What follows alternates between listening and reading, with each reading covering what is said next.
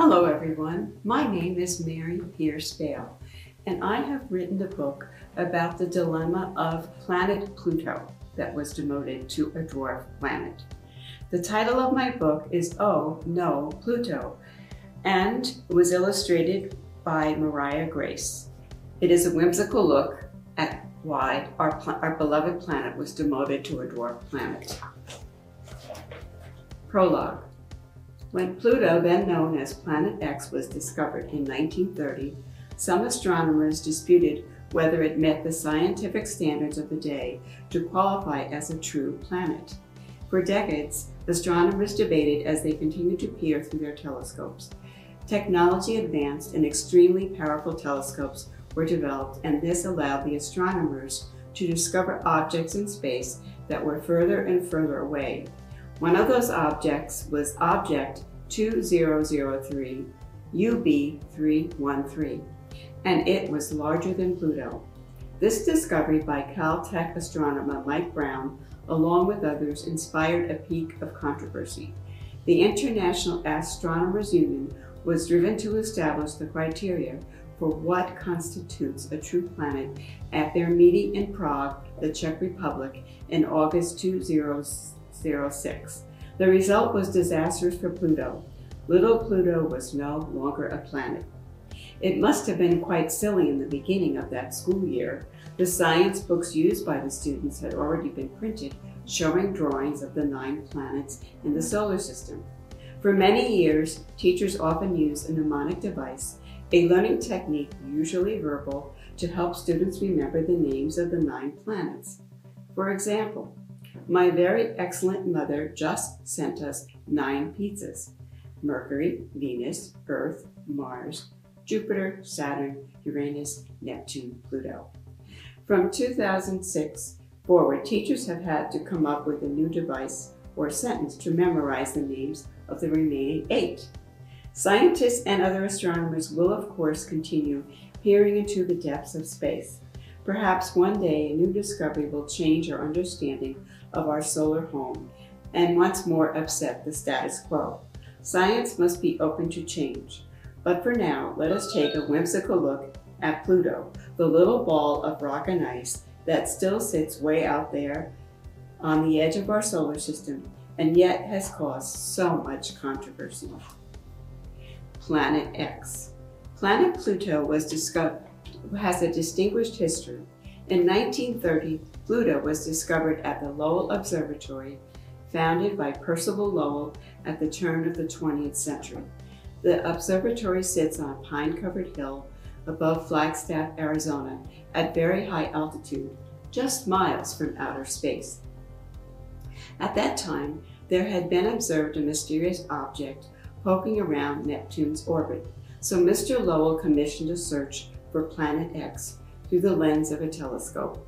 At this time, people were needed to man the optical telescope. There were no computers to run the data. Young Clyde Tombaugh was given the task to look into space beyond the orbit of Neptune.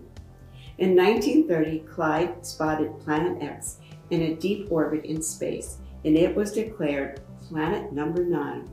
There was much excitement at Lowell because it was the only planet discovered in the United States up to this time. An 11-year-old schoolgirl, Lenita Burney from Oxford, England, suggested the name of Pluto because it was a cold, dark place. Most planets have Greek names, and in Greek mythology, Pluto was the Roman god of the underworld. On March 24, 1930, the members of Lowell agreed to name planet number 9 Pluto. Was this name an ironic twist of fate for what was to lie ahead? No. The first 2 letters honor Percival Lowell, who predicted the planet's location. He passed away in 1916 and is revered at the Lowell Observatory to this day. But what is Pluto?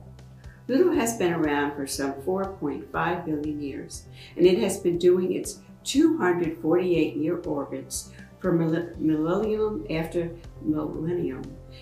Now we know that Pluto had its place in the solar system, orbiting a whopping 3,600,000 240,000 miles from the Sun. Later, astronomers discovered that Charon, a moon, revolved around the little dwarf planet as its companion. With better equipment, even more moons were found, dubbed Hydra and Nix. Pluto has an estimated 4,494 miles circumference and 136 trillion kilograms of mass. This is impressive for you or me, but it is pretty small compared to the other planets. Most of the dwarf planet consists of ice, nitrogen, and methane gas. Far out in space, Pluto appears as light brown with a tint of yellow. The Sun is a very bright star, which makes Pluto a mellow vela. Pluto and Charon revolve around each other, so it was suggested that they be called Plutons. In order to reclassify Pluto, those astronomers were creating a new category of scientific nouns. Oh no, Pluto! It has an irregular orbit and is small in size to be planet number 9. Some astronomers stated around Pluto's discovery time. Since they first turned their eyes to the night sky, astronomers have peered through telescopes in search of some glimpse into the wonders of space. It was only a matter of time before Caltech astronomer Mike Brown discovered object 2003, UB313, that was further from the Sun and, more importantly, larger than Pluto. This led to the culmination of the controversy over what constitutes a planet. Originally, in Greek, the word planet meant wandering star. Recent discoveries have led astronomers to create a new definition of a planet. When the International Astronomers Union met in Prague in August 2006, their main task was to establish criteria that space objects must meet once and for all to be considered a planet. A planet must orbit the Sun, be big enough for gravity to squash it into a spherical shape like a ball, and it needs to clear other things out of the neighborhood of its own orbit. What to do? But what about Pluto? Pluto doesn't fit the new planetary criteria. The IAU designed a process to assign borderline objects like Pluto into the dwarf planets category. Other small bodies like asteroids and comets were placed into the smaller solar system bodies category. Pluto might not be a true planet, but it fits perfectly as a dwarf planet. It is also a trans-Neptunian object because it has an eccentric orbit which crosses paths with Neptune's. Even further past Pluto's furthest point, thousands of icy bodies form the collection of objects known as the Kuiper Belt. The Kuiper Belt is a vast ring-shaped cloud of frozen rocks, comets, and space debris. Pluto is a massive object in the Kuiper Belt. So the astronomers created the Trans-Neptunian Objects category and proposed Pluto as the prototype. It is amazing that Pluto, this small celestial body, could cause so much hype. Double dwarf dare. So for decades, Pluto hung out in space with his planet buddies doing his orbit thing, until that not a planet larger object, 2003 UB31, was discovered by astronomer Mike Brown that would cause quite a zing. Pluto was regarded as a planet by the general population worldwide, but the question of Pluto's planet status has always been debated by professional astronomers. There just wasn't any evidence that Pluto was anything other than a planet. The discovery of 2003 UB313, a larger than Pluto Kuiper Belt object, reignited the debate about whether Pluto was a true planet. This scientific find changed Pluto's classification, and it lost its planet number 9 status. Pluto fans were disheartened at what felt like a loss.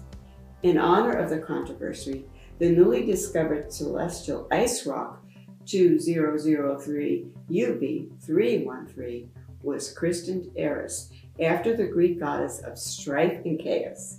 Its moon was named Dysnomia, which means spirit of lawlessness. Eris is larger than Pluto in width by 70 miles. Pluto retained its moons Hydra and Nix, but its other moon, Charon, was now classified as a dwarf planet, orbiting in tandem with Pluto. Two planets orbiting each other are called a double planet, so Pluto and Charon are double dwarf planets. They say that 5 times fast. Pluto is out. On August 24, 2006, the IAU took a vote.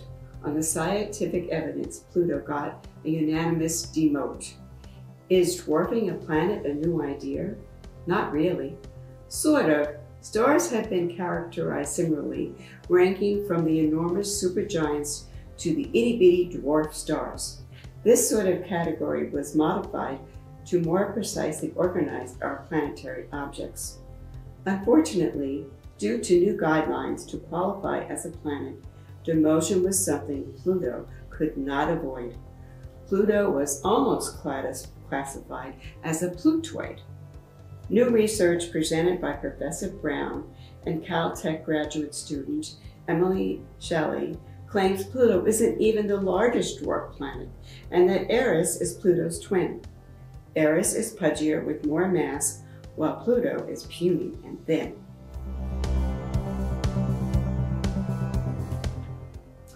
How can we see Pluto from Earth?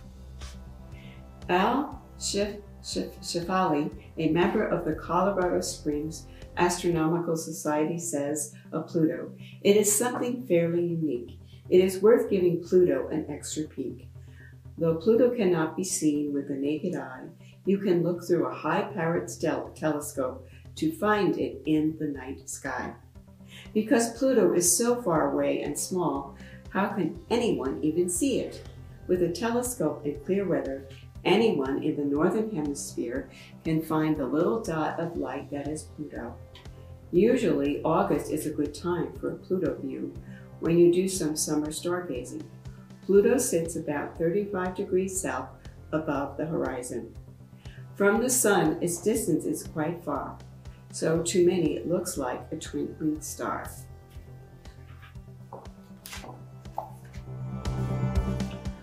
An historical moment. At the Lowell Observatory, there is a Pluto walk that resembles a path through the solar system. Here, each inch equals 1,000,000 miles in space. It leads to the telescope where Pluto was discovered, and this puts a smile on the astronomer's face.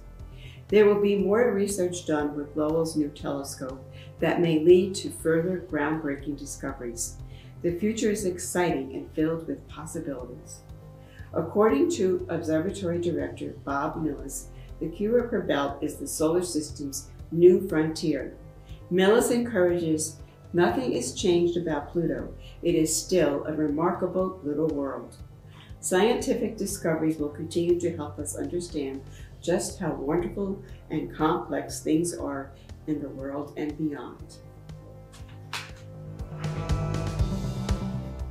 What to visit Pluto? There is a town of Pluto, an hour southwest of Fort Worth, Texas, far away from everything. Surrounded by farmland, the town has been around since the 1800s. Like the planet, the soil was too rocky to grow crops, so the little town didn't prosper, and a lot of folks moved away. Cattle and horses now outnumber the people. Like Pluto in space, this little town is far off from its neighbors, small and rocky. But in Texas, it is far from icy, and unlike Pluto in space, in Pluto, Texas, Venus is only a 30-minute drive away. But the people who live in Pluto have kinship with the planet whose name they share. Pluto is a lonely spot, a tiny dot on a map in the middle of nowhere. Susanna Crockerham says, "But that's the way we like it. We don't want to be close to everything." Pluto has its own special place, just like the planet way out there, vast in its own space. Ah, but with knowing smiles the residents say, for us, Venus is only a 30-minute drive away. And then I'm doing that. Fun facts. Since 1930, when Pluto was discovered, astronomers have found more than 250 exoplanets, or planets orbiting a star other than our Sun. As noted by planetary scientist Jonathan Lunine of the University of Arizona, Tucson, we can now say there are stars like the Sun that have many worlds around them. Astronomers are discovering multi-planet systems outside our solar system with strange and wonderful environments. One such is the distant fluffy world of HJT-P-1. It is dubbed the largest and least dense of the puffy planets that consist of hydrogen and helium, often referred to as gaseous giants like Jupiter, Saturn, Neptune, and Uranus. Pluto may not be a planet anymore, but Pluto itself hasn't changed. It didn't get kicked out of the solar home, just given a new and rather unique classification. Pluto will always be the beloved outcast of our solar system's family. Saturn and Jupiter have moons that classify as dwarf planets. California, Illinois, and New Mexico still recognize Pluto as planet number 9. Pluto's orbital year lasts 248 of Earth's.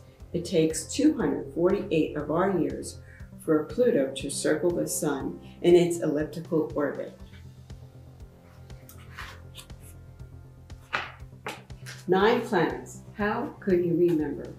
For generations, school children memorized the names of the 9 planets by their position in the solar system, calculated in miles from the Sun. Sentences such as, "My very excited mom just sent us 9 pumpkins." Mercury, Venus, Earth, Mars, Jupiter, Saturn, Uranus, Neptune, and Pluto help students learn the planets' names in a way that was fun. Can you compose your own mnemonic device to learn the names of the 8 planets in order calculated in miles from the Sun? Mercury, Venus, Earth, Mars, Jupiter, Saturn, Uranus, Neptune. I've got one more. Into the future. NASA launched a spacecraft, New Horizons, January 19, 2006, atop the Atlas V rocket headed for Pluto. Because it is still a fascinating place for study, it will take many years to arrive at Pluto. This spacecraft travels 35,000 miles per hour and 10 miles per second. It is the fastest traveling spacecraft. New Horizons should reach Pluto in July 2015 and will get the first close-up images of its surface. The spacecraft is packed with 7 scientific experiments to study Pluto's atmosphere. In another galaxy nicknamed Baby Boom, astronomers have found that the region is making an average of 4,000 stars every year. That is more than 100 times the number of stars produced in our Milky Way galaxy. By Lowell Observatory Star Tales. How many planets will astronomers discover there? I hope you've enjoyed this story and the interesting facts that you will find in this book. Enjoy. Oh no, Pluto. The Space Certification Program highlights companies and products that promote space technologies and space awareness. Space technology is all around us and enhances nearly every portion of our daily lives, from entertainment to recreation, from healthcare to communication, from our sunglasses to our mattresses, all have space technology that directly benefited from our space exploration. Our other certified products promote space awareness through encouraging the interest in the cosmos and space science. All are a part of our certification program. To learn more about our program and our products, visit us at www.spacecertification.org.